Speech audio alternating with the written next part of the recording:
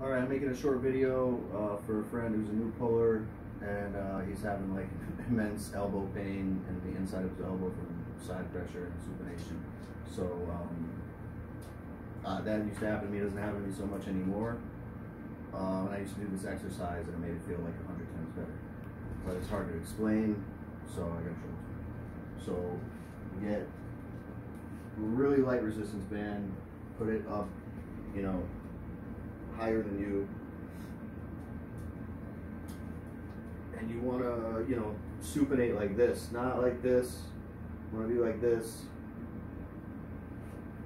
Step out and then lean into it and keep your arm in line and just put slight pressure on it, and you should feel it in that elbow pretty easily with even a light band.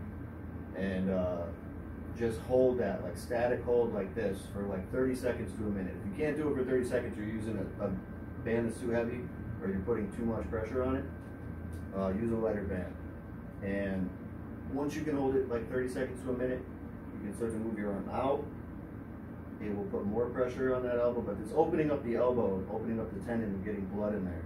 It'll hurt at first, and then after like 10 seconds, it just like, it feels a lot better. And after 2 weeks, it's like it wasn't even there in the first place. You know, and then you can use a heavier band. Once it feels better, you can do some reps like this just to keep it in shape if you're not going to practice, but this will help a lot.